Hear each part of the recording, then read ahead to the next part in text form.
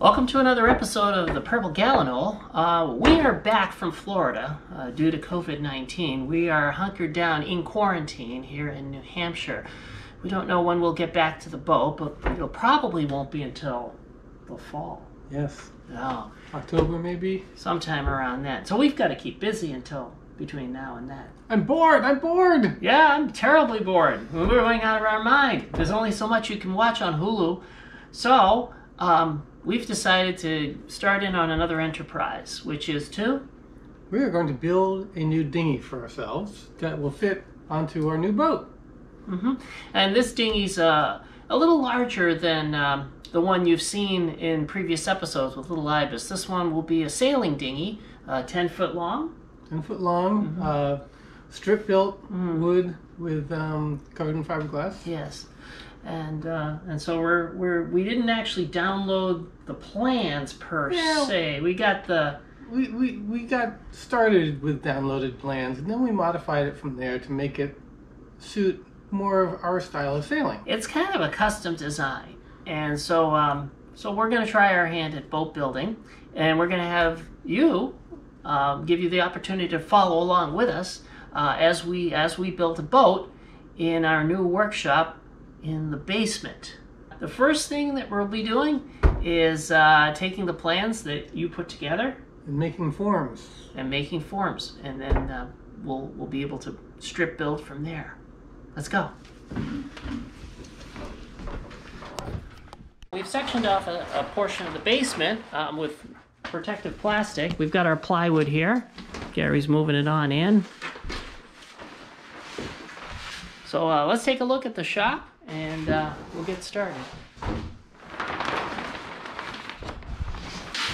The first step in an operation like this is to Mark the patient. Mark the patient. And in this case, we've got a grid. We're going to set up a grid work on here and transpose what we have for plans on the PC, which were done in SketchUp, onto this plywood.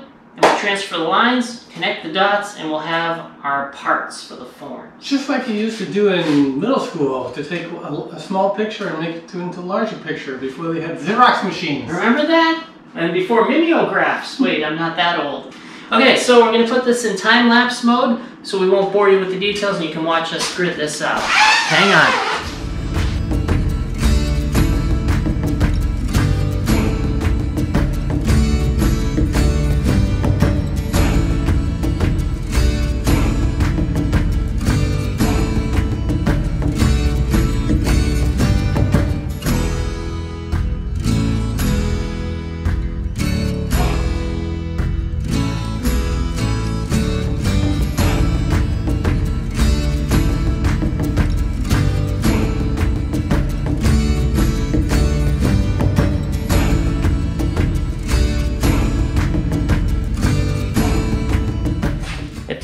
What we're doing is transferring from SketchUp. I'll zoom in here so you can take a look at this. These are the forms here for each of the stations. And we have a grid laid out, and we're going to transfer each one of these forms onto the grid using a tape measure to translate.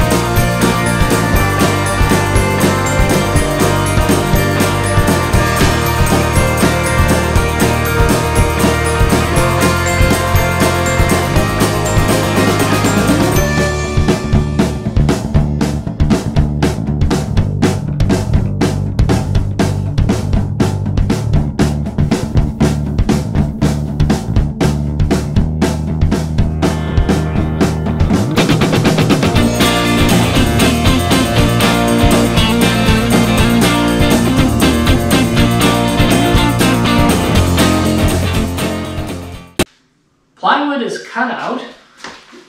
We have lots of pieces. We have the forms for which we will do our strip build. And they're all in order from front to back. So we're going to take each one of these forms and get them up here on the strong back. And we'll lay out our strips along the forms, bending along each form.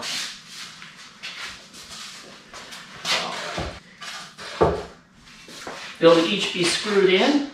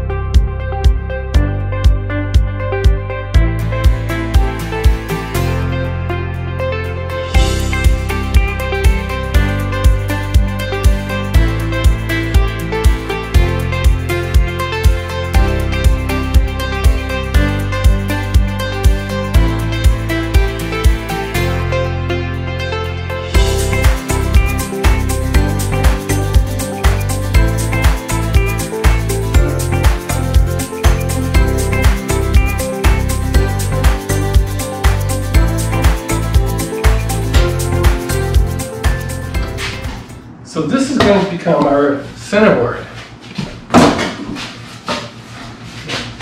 Come out of the boat like that. And this is the centerboard case. But first we're going to just fiberglass the inside of it and put the other side on. And make up some epoxy here.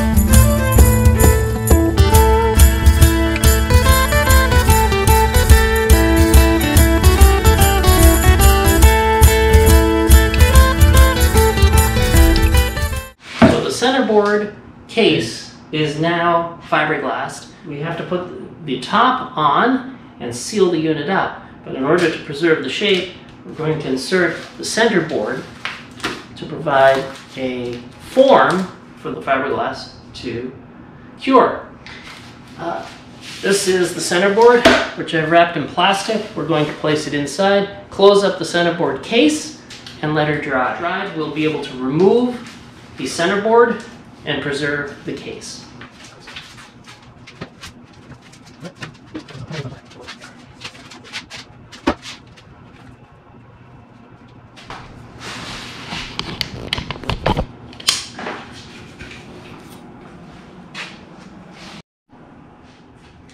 And that's it. We'll let the epoxy cure and we'll call this a wrap for the day.